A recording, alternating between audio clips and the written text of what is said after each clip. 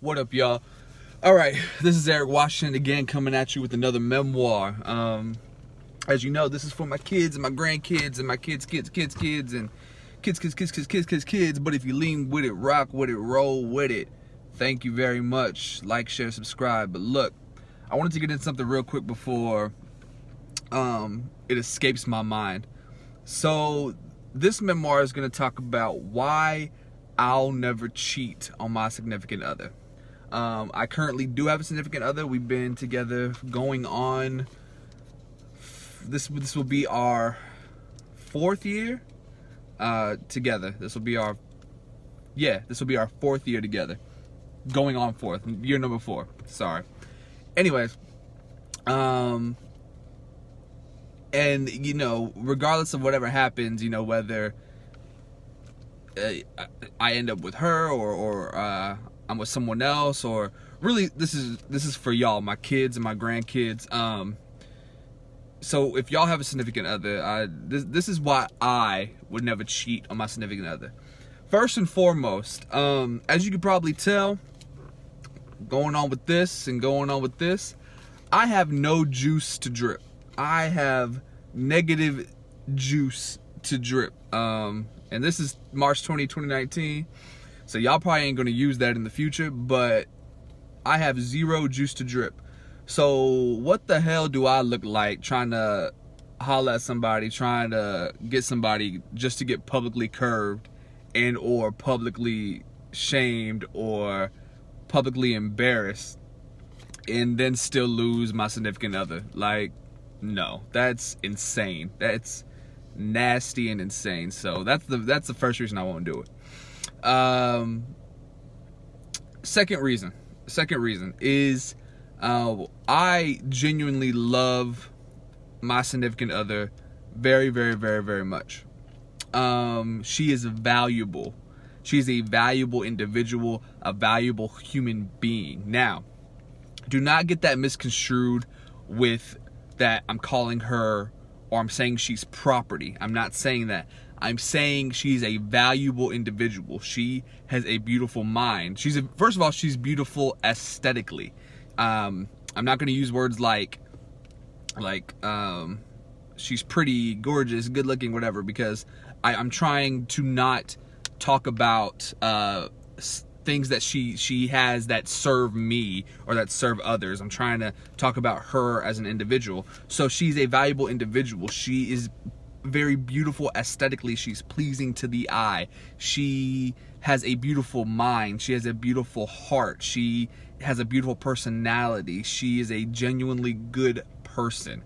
So she is a valuable individual. She is educated. And that's not saying that if you're not formally educated or not educated, what do they say, post-secondary, whatever, that doesn't mean you're not valuable. I'm just saying that she has these, I would say, traditional, and or you could probably argue, I guess, these traditional qualities, but she's educated. She has a great head on her shoulders. She genuinely knows right from wrong. She's sharpened steel, sharpened iron, because she's been through things in her life before me that have caused her to think differently, think more maturely, think with more critical, complex, nuanced thinking, and to therefore act upon that. So second, she's a valuable individual. She's valuable. I would not want to lose her for one night of actually, when you cheat, unless it's a full-blown affair, you're really rolling the dice on whether or not it'll even be pleasurable. So I'm not going to take the chance of losing my significant other off the roll of the dice that one night with another woman would be more pleasurable or equally pleasurable. So if you want to bring mathematics into it, that could be a 2.5. So 1, I don't got the juice or the drip. 2, she's a valuable human being. 2.5, you're rolling the dice when you cheat. You're rolling the dice. And then third, and this is probably the most important.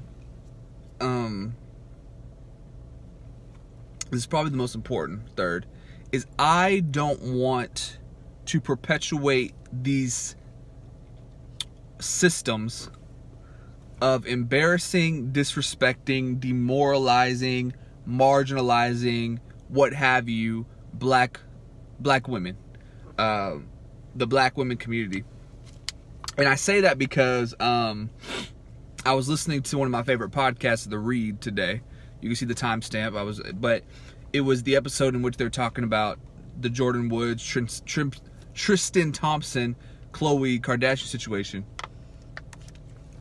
And somehow, the host of The Read, they meandered into the whole Travis Scott, Kylie Jenner situation, and how Travis Scott is allegedly, reportedly, whatever word you want to use, being unfaithful towards Kylie, whom he has a daughter with, Stormy.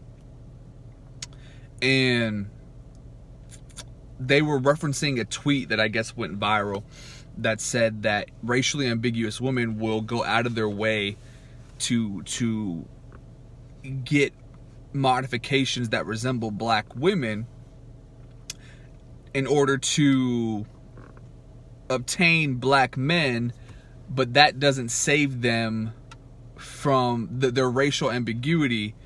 Although they have these black features, it doesn't save them from the disrespect that black men perpetuate towards black women. And I said, yeah, okay, sure, yeah, I subscribe. I subscribe to that. But I also said that, okay, well, when it comes to my relationship, I'm not gonna, if before anything, let's say if 1 through 2.5 work out and I end up finding some drip, I for some reason don't see my significant other as valuable, and then 2.5, I feel like rolling the dice, you know?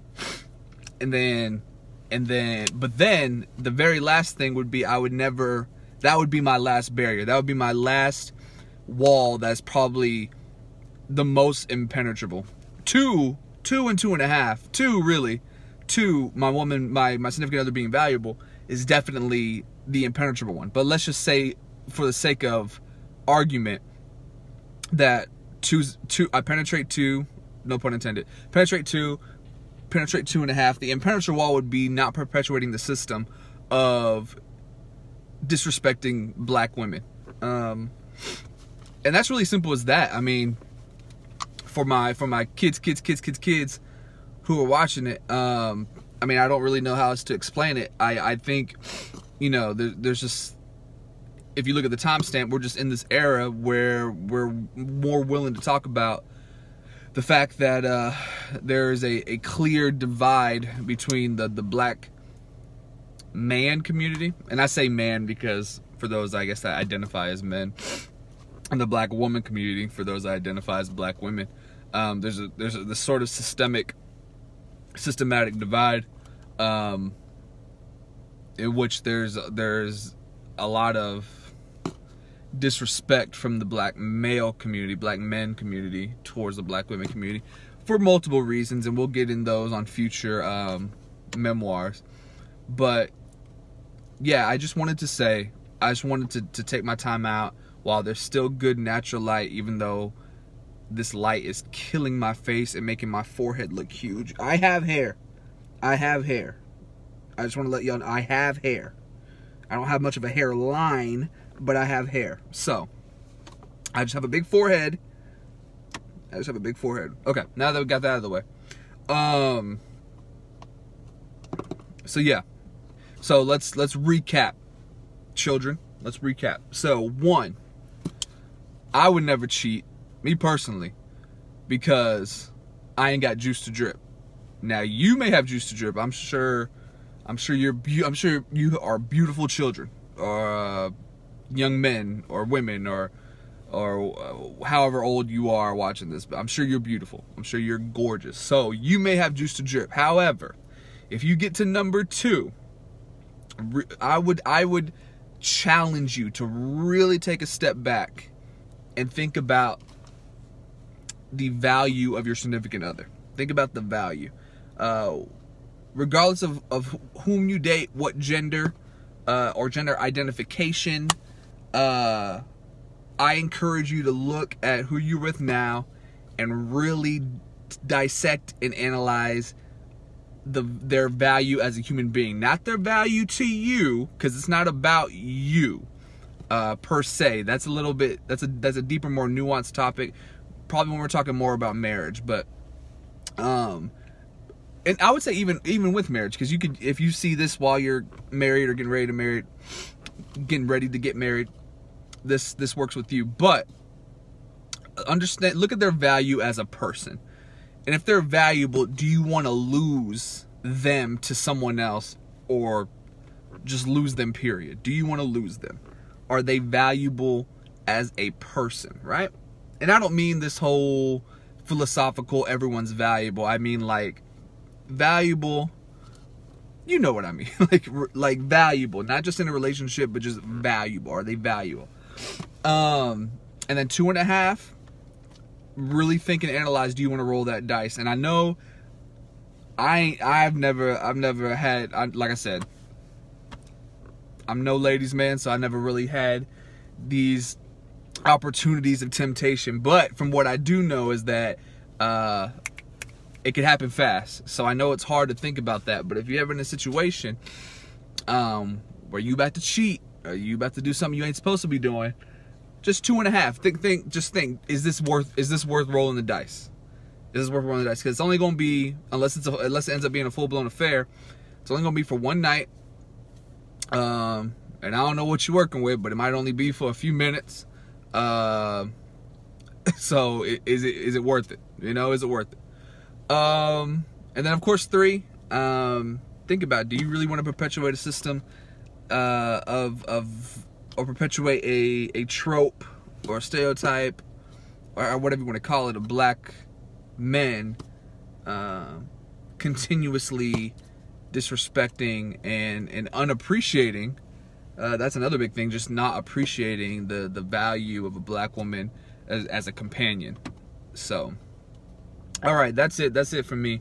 Again, this is for my kids and my kids' kids and my kids' kids' kids' kids' kids' kids. But if you liked it, if you leaned with it, rocked with it, rolled with it, I appreciate y'all. I love y'all. To my kids, to everyone who bears the Washington name after me, I love y'all. Like, share, subscribe, spread the word. Help me make this money so I can pay my student loans. All right. I'm kidding. Not really. Okay, bye.